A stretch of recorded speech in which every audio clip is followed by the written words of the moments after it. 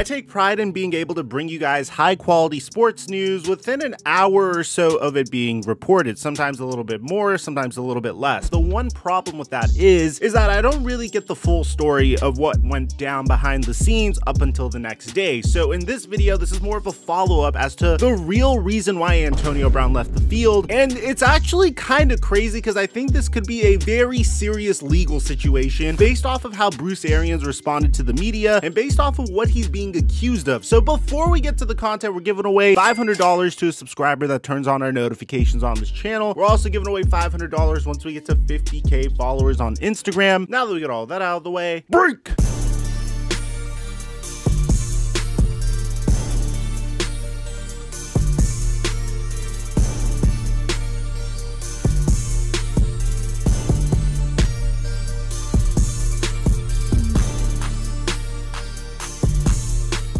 Mic check 1 2 1 2. What's going on, everybody? I understand that when we all saw the Antonio Brown incident yesterday, myself included, there was a moment of shock and then followed by a moment of, okay, it's just Antonio Brown being Antonio Brown. But the thing is, let's say if you're blaming Antonio Brown for potentially having CTE or just thinking that he's an erratic human being, usually there's a trigger that causes a person to do a specific thing. Antonio Brown didn't just sit down on the sidelines and take off his shirt and said, screw this, I'm out. There had to have been something that pushed him over the edge that eventually caused him to say, hey, listen, I quit. If you look at the past, he's had similar situations to this before. We're working on a huge career piece on Antonio Brown, which we're going to be dropping next week, so we could take you through all of it. But until then, basically, if you look at how his time ended in Pittsburgh, things were going good between him and Ben Roethlisberger. But towards the end of his career with the Pittsburgh Steelers, he wasn't seeing eye to eye with Ben Roethlisberger. It's like one of those things where it's the ego. I don't have an ego because, like, bro, I'm just trying to win. You know, oh, yeah, the good dude called me out. We lose a game. He like, damn, AB should have ran the better route. Why would Ben do that? That's the type of guy he is. And then eventually he gets traded to the Oakland Raiders. In Oakland, he didn't get along with Mike Mayock, and I guess sort of with John Gruden, but it was primarily Mike Mayock, and also he did a bunch of weird stuff, like forgetting to wear protective shoes when he went into a cryotherapy chamber, eventually getting frostbitten feet, not agreeing to wear a specific type of helmet. He eventually gets cut by the Oakland Raiders. Then Tom Brady goes out to bat for him. The New England Patriots desperately need a wide receiver. They sign Antonio Brown. A bunch of horrible off the field issues come out in regards to Antonio Brown, and then things end for him there. And now we're in a situation with the Tampa Bay Buccaneers. Probably his biggest advocate is Tom Brady. He was living with Tom Brady, and he seemed very locked in and devoted to becoming the best wide receiver that he potentially could be. So what caused Antonio Brown to snap? Well, apparently, and this is where it gets interesting, because I'm not going to pass either of these sides as fact. I want you to go into this just seeing both sides, and then just tell me in the comment section down below what you believe, because personally, I don't know which side to believe at this point. And this is coming to us from Ian Rappaport, saying that what he told the staff, from what I understand, is that he was not going into the game because in his mind, he did not feel like he was healthy. The response then from the offensive coaches and from Bruce Arians was, if you are not going to go into the game when we tell you to go into the game, then you cannot be here. At that point, they threw him off the sidelines and then cut him from the team. And then that's when Antonio Brown would take off his jersey and go to the sidelines and pretty much give us probably the most bizarre NFL moment since the Urban Meyer grind at the bar in October. But this was in the midst of an NFL game, so it's a little bit different. But here's the thing, and there's two sides to this. If you pay attention to the previous week, Antonio Brown absolutely crushed it for the Tampa Bay Buccaneers. As a matter of fact, their entire game plan pretty much flowed through him. As he went off against the Carolina Panthers, he was targeted 15 times, had 10 receptions for 101 yards. Yeah, he was dealing with a hampering ankle injury, but he was out for about 8 weeks. So could it have been him just playing up an injury? Because there's also a report that he feels a little bit betrayed by the Tampa Bay Buccaneers for not backing him up a little bit more during the fake vaccination card incident that caused him to get suspended to begin with. But I also don't believe that, because it seems like Bruce Arians, at least in this interview, well, the history has changed since that statement. A lot of things went on last year that I was very proud of him, and I made a decision that this was best for our football team. Some people might go back to those comments and say, wait a minute, hasn't this guy had enough chances?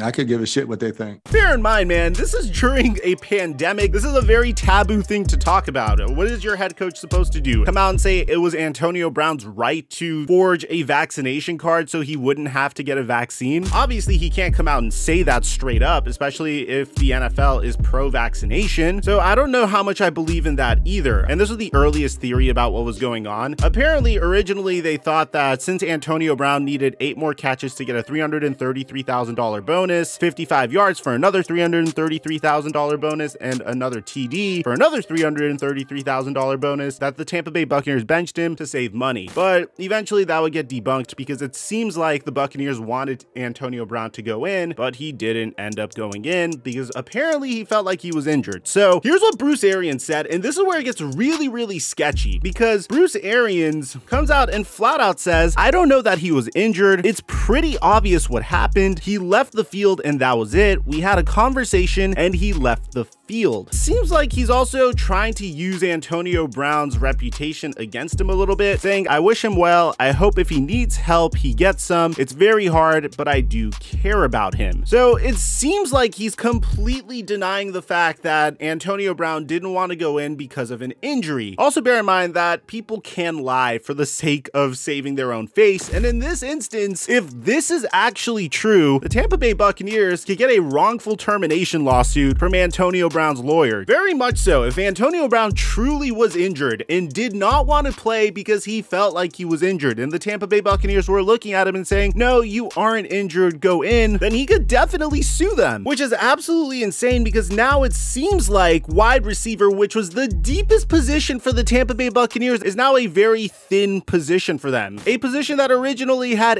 the likes of Mike Evans, Antonio Brown, Chris Godwin, and Brashad Perriman as your 4th wide receiver now has Mike Evans, Cyril Grayson, Tyler Johnson, and Brashad Perriman going into the NFL playoffs. And one has to wonder whether or not the Tampa Bay Buccaneers are kind of coming to that realization as well, because at the time that we're making this video, right before Monday Night Football, where the Pittsburgh Steelers take on the Cleveland Browns, Antonio Brown hasn't been released by the Tampa Bay Buccaneers, but he did give this nice message to Ben Roethlisberger, which is kind of odd considering how they broke up. I know you're sad about Ben Roethlisberger retiring, but it's not over for Ben yet. I know everyone's wondering, is it his last game in Pittsburgh tonight, and would it end like this? But it may not end like this. I know Ben, he's a competitor. He loved to play football. One of the greatest quarterback all time, and I just don't see him hanging it up. So, Patrick, you and all other Steelers fans who looking to think Big Ben is playing his last game in Huntsville, I wouldn't tip my hat on that yet. I wouldn't bet on that yet because Big Ben has a lot of football yet left, and he didn't say that his career was over. He didn't say that it was his last game in Huntsville, so we can't speculate and recollect upon him not playing anymore. So let's be positive, let's cheer him on, let's wish for one of his best games tonight, and let's keep business booming. Patrick, I know you're a huge Steelers fan and you love Pittsburgh and you love football, so let's keep Ben in our warm prayers and hopes and wish him luck tonight. Booming. Now, here's where things get a little interesting, because when I first recorded this video, I wanted to just give you guys an update in regards to Antonio Brown's potential side of this entire equation. But what's really unique about this situation is Monday has come and gone, and Antonio Brown still has not been released by the Tampa Bay Buccaneers. Now, according to Ian Rappaport, this is bound to happen eventually, but one has to wonder, but I can't help but wonder what is actually going on in the front office of the Tampa Bay Buccaneers. Is there a possibility that Tom Brady is trying to convince the Tampa Bay Buccaneers to keep Antonio Brown? I don't really think so, but I can't really figure out any logical reason why they wouldn't immediately release him today once Bruce Arians said that Antonio Brown is no longer a Tampa Bay Buccaneer. We're going to keep you guys posted on this situation, man. So let me know in the comment section down below, whose side are you on? Do you think Antonio Brown's telling you the truth in this instance, or do you think Bruce Arians is telling you the truth? Regardless, it shouldn't have come to the point where Antonio Brown took off his shirt and left the field. I feel like he could have done it in a much more quiet way, and then they could have worked out their differences post-game, but I honestly don't know what to make of this situation. All I do know is I think Antonio Brown's career in the NFL might be over. Let me know in the comment section down below what you guys think about all this, man. Besides that, I'm your boy Mike, and I'm dropping our mic until our next upload.